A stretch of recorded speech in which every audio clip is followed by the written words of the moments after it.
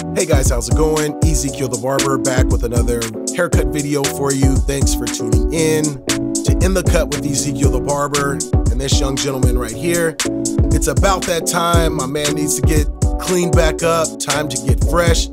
So let's go ahead and get him hooked up with a fresh cut. If you're not already, please like, share, subscribe, give a thumbs up as well. Let's go ahead and get into this cut. Hope you guys enjoy. Let's get started. So basically today we're going to do a mid fade where there's a 1 on the side. So basically we're going to take that number 1 midway. So mid fade, number 1 on the side. We're going to get that number 1 guard and take it about midway. So this is before the cut. So this is how things are going before the cut. Definitely time to get back in and get fresh again. A long shot from what we usually do for this young man. So let's get him back and right standing. So here's a 360 version. Get a chance to see everything all the way around. So on this particular haircut, I decided to start on the top. Sometimes I'll start from the bottom, but the hair was so long on top that I decided to kind of attack that first. So spraying a little water, it helps keep everything intact. Keeps all the hair together. It allows me to find my guideline when I'm cutting the hair a lot easier. So that's what I'm doing here. Just spraying a little water on top so that we can take some of that hair off the top. Get it out of his face. It is pretty long. All right, so we're gonna start with the shear and the comb. So got my shears, have my comb. Now it's all about finding out how much he wants off the top. Now this hair that hangs over the side, this really long piece, he let me know it was really bugging him. So this was one of the first things that I decided to attack. So went straight in just to take that long piece off as it was sticking over the side. So I just basically want to make sure that that goes in with all the rest of the hair. Boom, so that's out of there. All right, and then we'll get this last little piece in the back.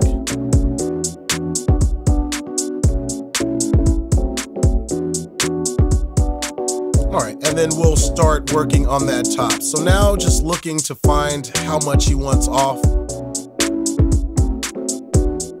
He said he basically wanted to do a slight trim. So there it is there. We'll go ahead and take that down.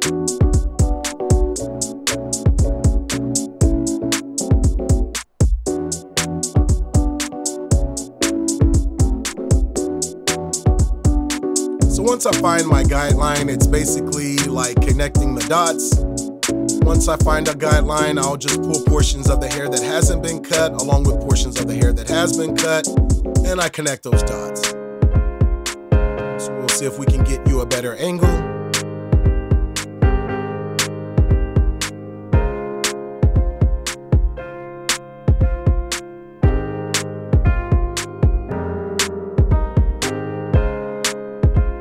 Now I like to pull the hair straight up from whatever direction it's growing from to make sure that I get the most accurate cut as possible to make everything as even as possible.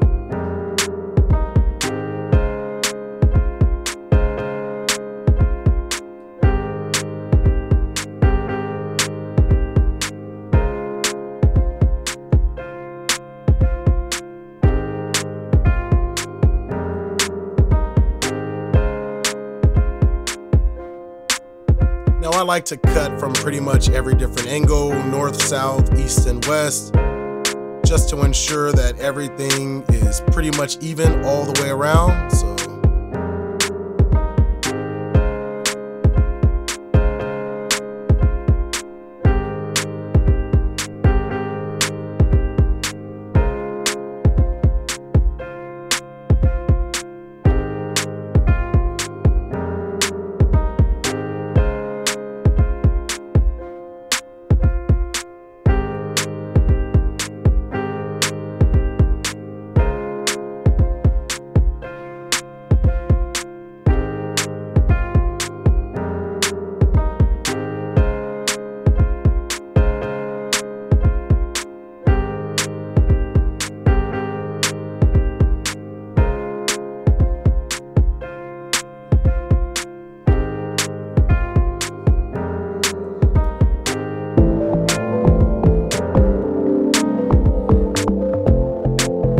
Alright, so that's looking pretty good here. He pretty much just wanted to do a small trim.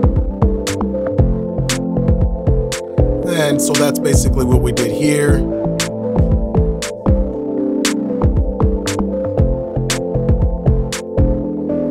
Alright, so since I've done the top already, I just kind of want to separate that from the side so that I won't cut any hair off when it gets when we get to the fade. So I like to put these clamps right there in the hair, kind of right in the parietal ridge area where it separates the side going to the top of the head. So just as is, and then all the other hair you see me combing down just to make it a lot easier for the clippers to cut through. So pretty important.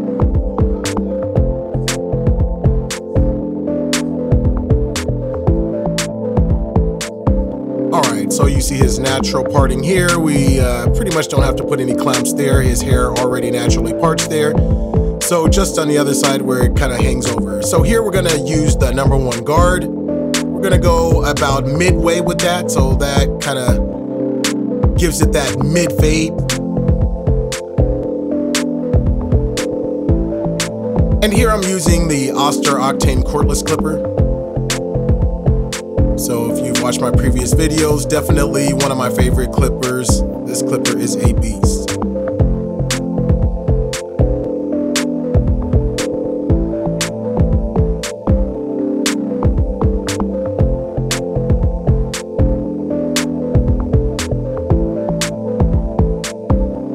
Now, very important, just always want to get really clean guidelines. So sometimes you'll kind of go over the same area a few times just to make everything look consistent and even. So very important in, you know, getting a clean fade. So once again, using those Oster Octane clippers with the #1 metal guard. Or metal clip, whatever you call it. As you see, sometimes when I get to the top of my fade, I kind of like to pull out instead of creating a super hard line. It's a softer line, which kind of creates an easier transition for the fade, so you don't kind of create hard lines that are hard to erase. So definitely better to work smarter.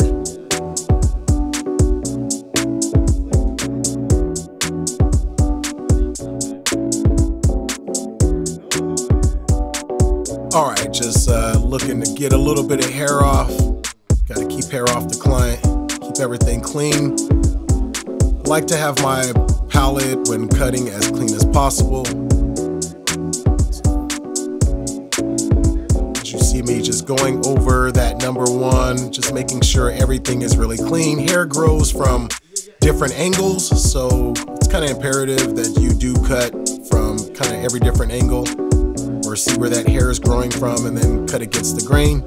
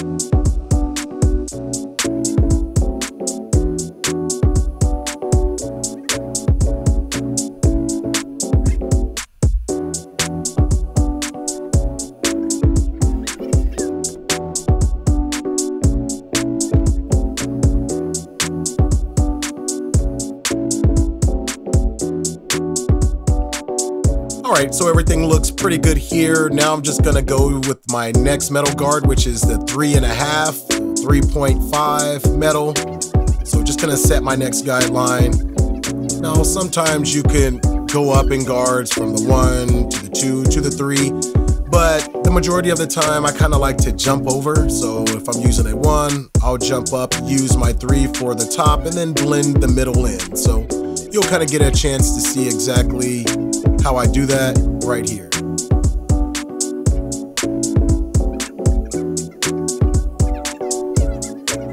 Now Now I'm just pretty much looking to go straight up with this guard, not looking to dig into the top or anything. Eventually I'll go back and clipper over comb, kind of whatever sticks over the side that the client doesn't want.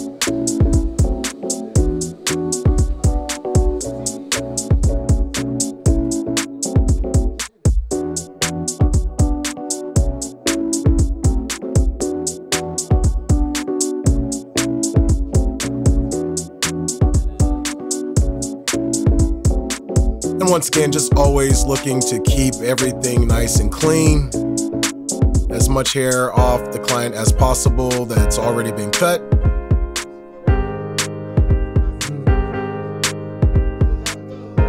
All right, so that looks pretty good there.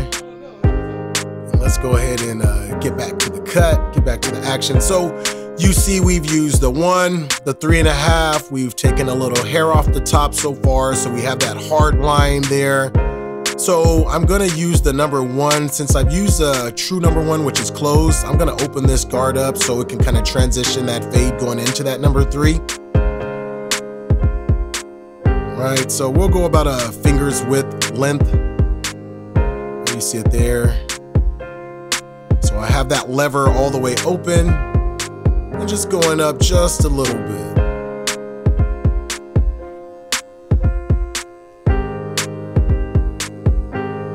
Just pretty much going for that hard line, just looking to erase the hard line, kind of create that fade, that transition that you see there.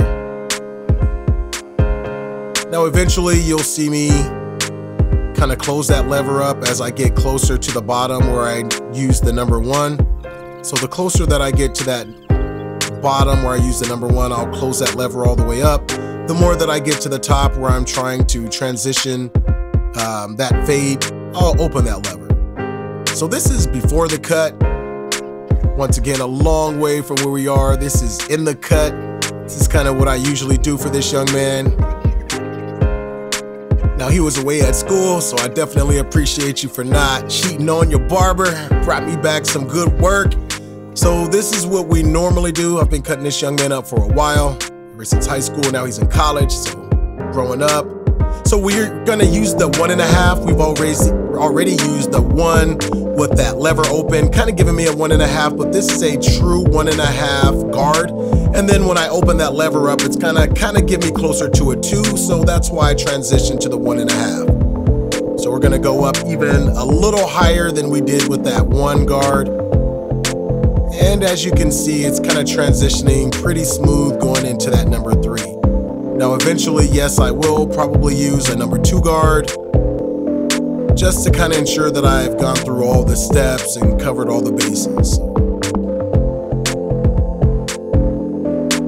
Now cutting hair, you're gonna always go back to areas that don't seem as clean as others, so you just kind of want to go back and clean up any areas that don't look as even as all the other areas wherever you use that guard to set that guideline. So, if you use the 2 or 3 near the top, that's what you're going to use to go over whatever that area is. Sometimes you could use the next guard under to kind of get a more smoother transition, but all that definitely comes with experience and time.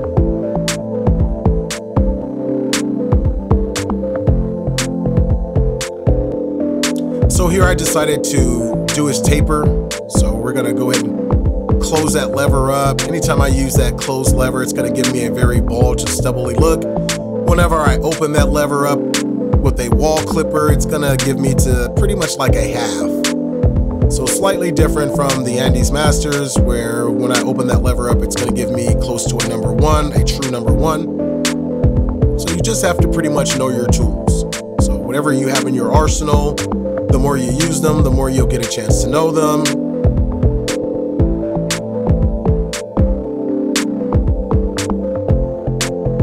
So the closer I am to the bottom, I'm closing that lever up, creating a bald look. The more I get into the fade and go a little higher, you see me using the open lever.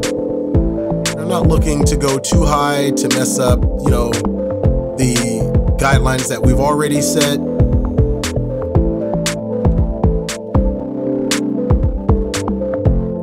All right, So here we're gonna use the Barbershop trimmers. I like the fact that they have long teeth. We're gonna go ahead and line everything up. Since everything's not bald back here, there is still a line that could be left. So I just like to clean everything up. Just makes the haircut look a lot cleaner, a lot smoother. Anytime I'm in or around the ears, I just always like to pull that ear down and then clean up everything really clean. All right, cool. One of my favorite clippers by far, the Barbershop trimmers. Definitely a favorite. So we're just gonna line them up. Gonna pull those hairs that like to stick out. Gonna go ahead and comb those down. So this is kind of where we're at in the cut with Ezekiel the Barber. As I break down this haircut for you, a #1 mid-fade. Now there is no rhyme or reason when cutting. I like to cut to a look. So I'll kind of follow some steps just to get started, but eventually I'll go into my own freestyle and clean up areas that I feel need to be, you know, a little cleaner or what have you. Now in this case, I just want to finish up that lineup. So just looking to pull the hair up that we want to stay. The hair that we want to go, we're just cutting that down. So you just kind of have to have that eye for it. All right, so we'll go ahead and do this side. And whatever you do on one side, you just want to follow those same steps on the opposite side. That's why I like cutting with the system. It allows me to know exactly, basically, what I did.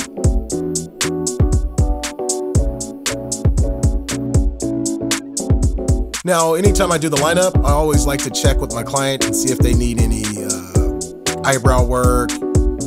Some just like, you know, want a slight trim, just clean everything up. It does make a difference, believe it or not. So you might get a chance to see it here, slight difference.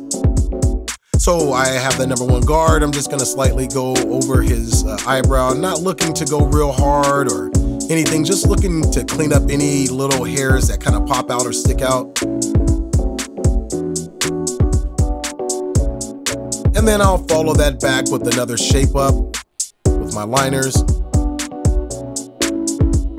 And this is basically what I do.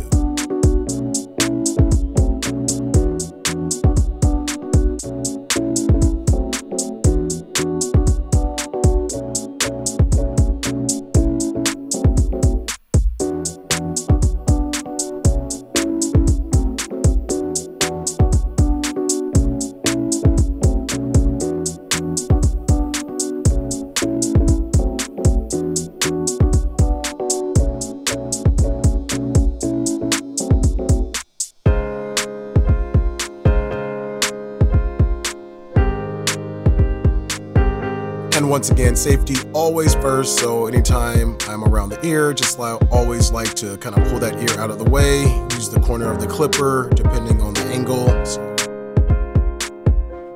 All right, so this is kind of where we are with the cut. Just gonna go ahead and taper the sides. The sideburn is here, so I'm gonna close that lever up. And as I go up, I'll slightly open that lever up until we get into that #1. So I'm not looking to go too high. You could do a low taper, a mid taper, or a high taper. This client in particular likes a low taper, so that's why we're just keeping it pretty low. So a low ball taper going in. And I just want to repeat the same steps on the opposite side. So there you see it there. One of my favorite clippers, the Andis Masters cordless clipper. So whatever steps that I've gone through already with the wall or the metal clip, I always kind of like to follow it and finish up with the Andis Masters. I just like the way that this clipper finishes the look. It's a very thorough, very good clipper. However, I don't like to use this clipper on the entire haircut for some reason. I do feel like there's a better and faster way. there's always pros and cons to clippers. So these clippers, Andes, are pretty known for sometimes getting a little hot, especially when you're doing haircut after haircut. So this is basically my workaround, is I'll use other clippers or other ways like the metal clips or guards, and then finish the haircut up as far as polishing everything up with the Andes Masters. So here, just looking to blow dry the hair, add a little volume to the hair. Now he likes to style his hair kind of backwards and slightly to the left. So almost like a slight undercut, not really a hard undercut. And an undercut is basically where the hair extends over the cut on the side, so it extends over the fade. So sometimes it's long, sometimes it's short, sometimes everything goes right in. There is no hangover from the hair to basically create an undercut. So here, just once again looking to get any loose hair out, blow dry the hair to add volume before we apply any product. Right, so a little animation for you guys. All right, so back to the haircut. So here I'm gonna use a little bit of red one, and this is the turquoise one. So the turquoise color is the dry matte finish look. Definitely love this product. So I like to put the product on the hair, not really soak it into the scalp.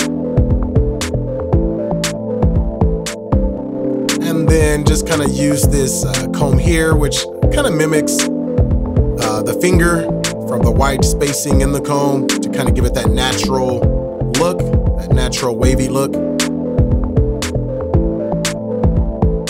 Now sometimes to add that really good volume, you just want to blow dry and comb the hair in the direction that they want to style it at the same time. Here I decided to use some thinning shears. It looked a little heavy coming off the edges. Now normally I would wait and put the product in after, but in this case, after I did the cut, put the product, it still looked a little thicker than I kind of wanted here. So I just kind of want that hair to form in pretty smooth. So that is what I do appreciate about the texturizing shears. As you see me just going for the tips, not looking to go really into the hair, just in the area that I saw it was really thick. So just, as you can see, it kind of smoothing those areas out, allowing that hair to lay down a little better. So that is what I do appreciate about the thinning shears, which doesn't really cut length off like the other shears, which is going to give it a more of a blunt cut. This is going to cut like every other hair to allow some of the thicker hairs to kind of be in their own space and allow the hair to lay down and kind of be a lot smoother. All right, so this is what we have here. These are the areas that I'm kind of concerned about, so I kind of like to go over them with him to see what he thinks. Should I, does he want me to do a little bit more texture? Should I just take it off altogether? Does it not bother him? That sort of thing. So we kind of decided that we should just give texturizing that a bit of a try before getting rid of it. And it seemed like it worked out pretty well, so.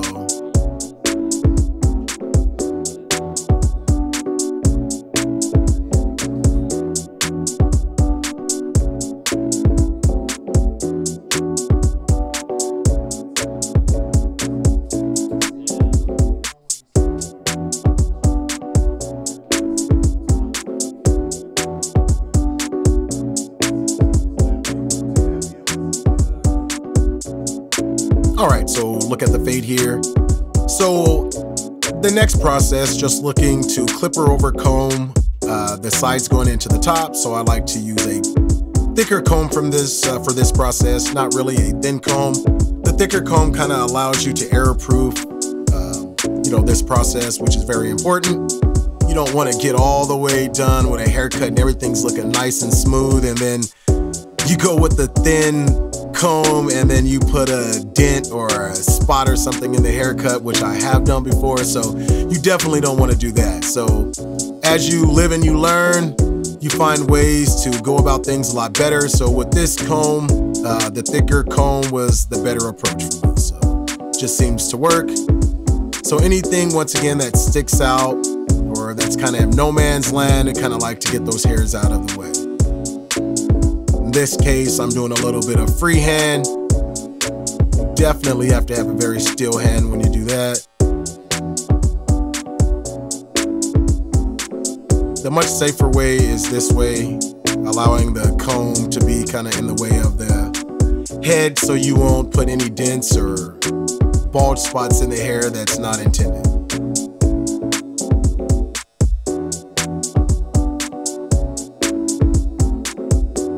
And then on this side, it was just a little bit more hair sticking out of the side than I wanted. So I don't want to get rid of too much hair, but anything that kind of sticks over that side,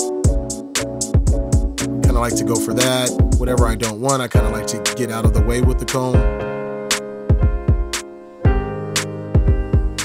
And sometimes it's the littlest things that make the biggest difference. So this process is a very important process to achieve a very clean haircut. All right, so once again, using that comb and the blow dryer to add some volume to the haircut. As you can see, that hair is kind of popping up. Looks pretty clean there.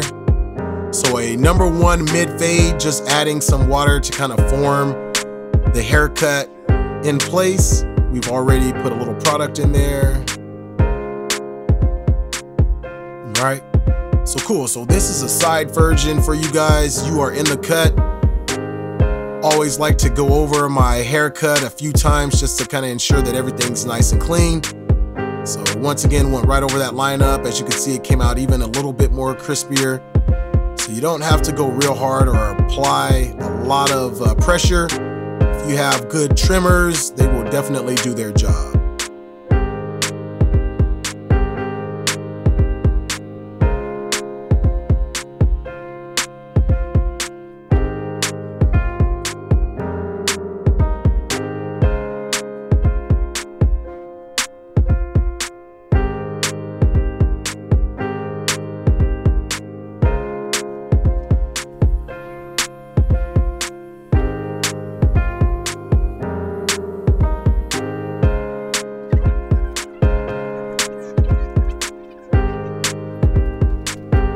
All right, so here just handing him the mirror to see if there's any areas that he wants me to kind of go over, clean up a little better.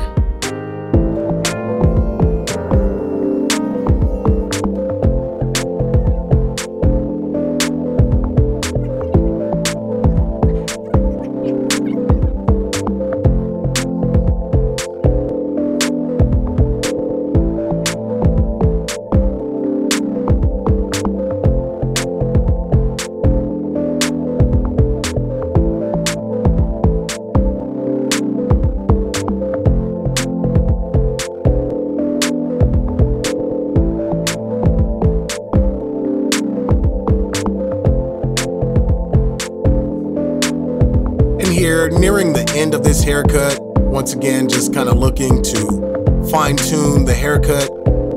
Any hairs that I find out of place, I just kind of want to go over those. So this is before the cut. Definitely a long ways from where he was about 45 minutes to an hour ago. So this is after the cut. So you guys are in the cut, got a chance to see exactly how this haircut happened. So this is a number one mid fade.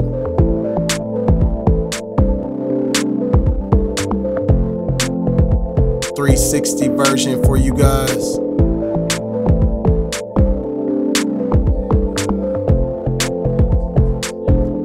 Now everything looks pretty good, checks out to my client. So here, just looking to clean up the neckline. So just like to finish by cleaning up the neck hairs, anything in or around the ears, and then basically just add the hot sauce. So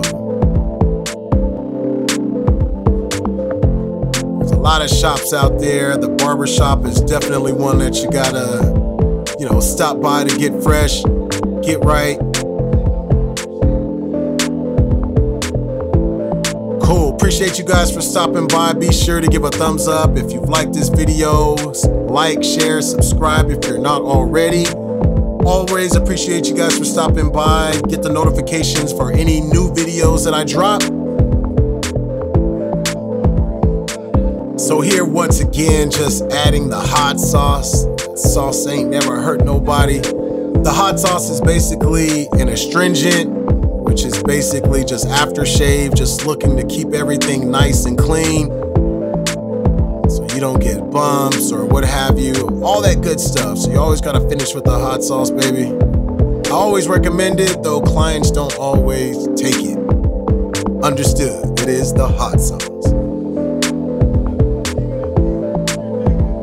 So I do help you out. I usually apply a blow dryer, sometimes warm or cool air, depending on the season. All right, so just keeping everything clean. Definitely very important. Once again, I'd like to send a shout out to you all for hanging out with me today, hanging out in the cut, seeing how it's done.